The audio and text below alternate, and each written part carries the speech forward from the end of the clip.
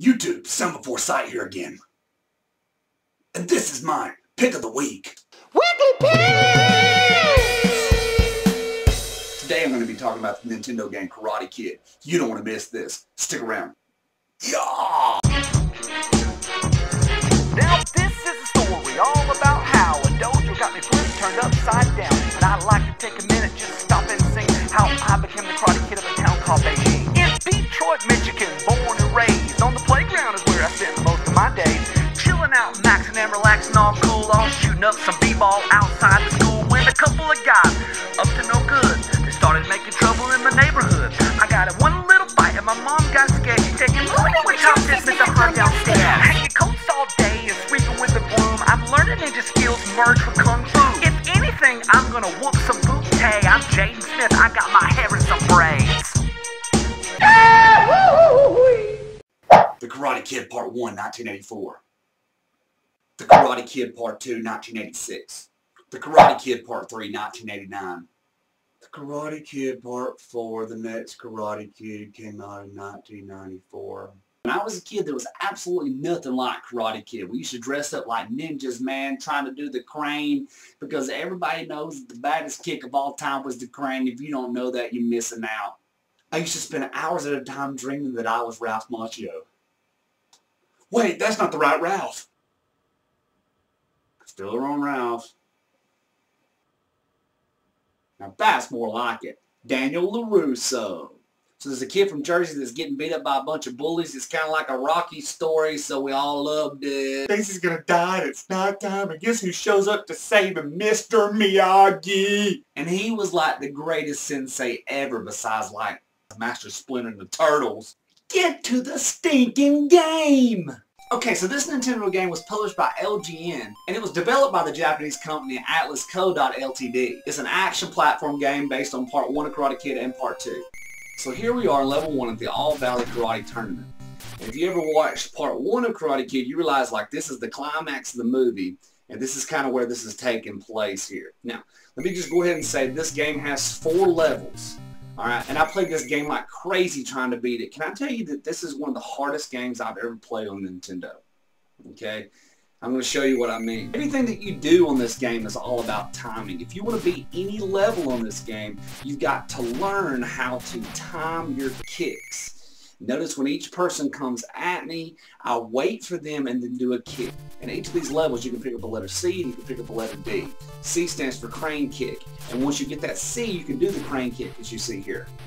D stands for drum punches. So here we are in Okinawa, level 2. We are fighting, we are trying to get past stuff, and once again we are crane kicking, we are drum punching, we are just doing everything we can do to get by.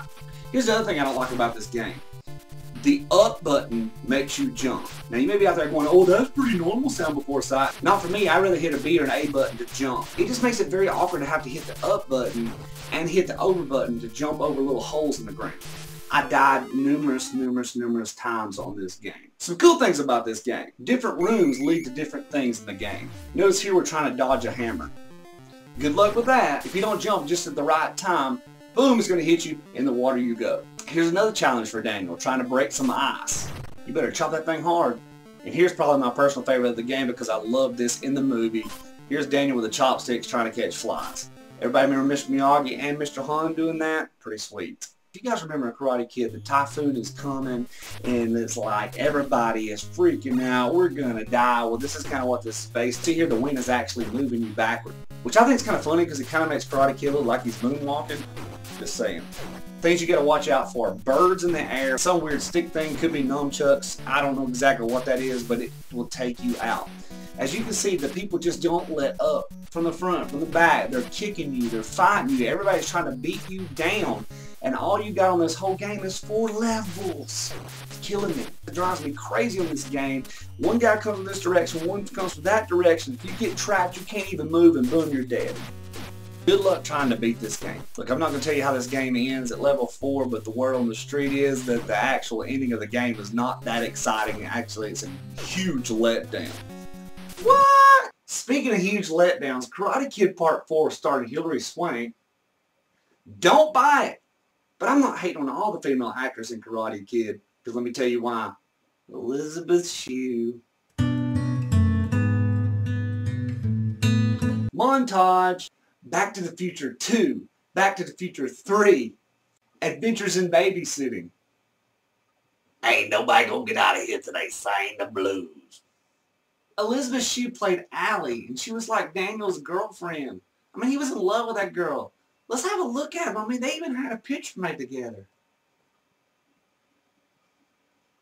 That is the wrong Elizabeth. I'm so sorry to tell you.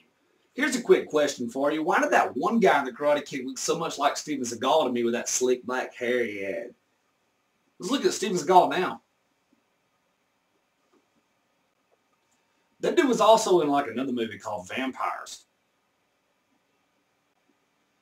And it seemed like he kind of really looked like Peter Steele from Typo Negative. Yep. Fast forward. So here I am in my 30s and I made a brand new Karate Kid with Jaden Smith. But I have a huge confession to make. I liked it. Look, say what you want. Will Smith's his dad and he beat up some aliens in Independence Day. Plus he's on the Fresh Prince of Bel-Air, as you called in the intro. I'm a huge fan of that. Honestly, Will Smith can do no wrong for me. And that would include having a son named Jaden, or a daughter that sang a song like, I whip my hand back and forth, which I also like. Or having a wife that was fronting a metal band, Jada Pinkett Smith. That's a true story. I like the Karate Kid because it's Will Smith's son. That's kind of jacked up, but it's true. Now, all my retro buddies just made fun of me. The new one had Jackie Chan as his sensei instead of Mr. Miyagi, which is still kind of cool because Jackie Chan is really awesome and he had the chopstick part. Yeah. Once again, Jaden's getting beat up. Like we saw Will Smith's getting beat up. Daniel LaRusso's getting beat up. Rocky got beat up. Everybody got beat up. But at the end, they always come back to whoop some tail up in that thing. Everybody keeps winning in the end. It's like a truth. It's like if you get beat up the first half of the movie, it's guaranteed you're going to win the rest of it. You're going to win the movie. Well, I didn't like the ending of it. Because to me, the biggest part of the old movies is the fact that he did the crane kick. And as kids, we all tried to do the crane, but we weren't that good at it. We all failed, but we could never do it. But here's the deal. They just let Jaden Smith do some sort of weird backflip kick. Although it was cool, it was just kind of post-Matrixy. You know what I'm saying? This ain't no Keanu Reeves moment. However, with that being said, I really did enjoy the movie. Spoiler alert, Jaden Smith and Jackie Chan are on their way back for part 2 of Karate Kid. However, at this point, can't we honestly say that it would be like part 6 of Karate Kid? I mean, this is like Friday the 13th, Jason Voorhees, man. This is like some old horror movies. This just keeps coming back over and over and over.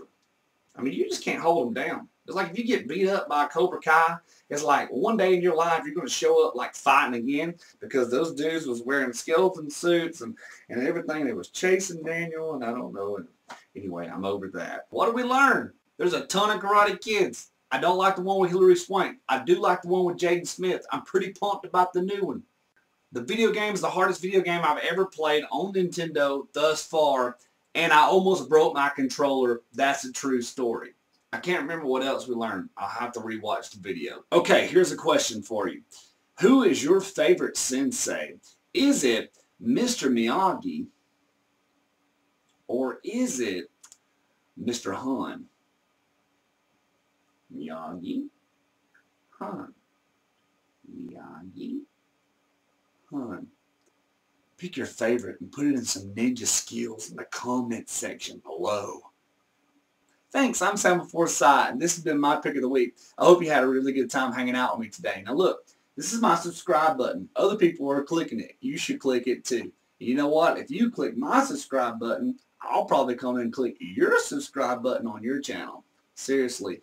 Thank you guys so much for everything you guys are doing lately, networking, hanging out on my channel. I really appreciate you guys. I hope you have a great day.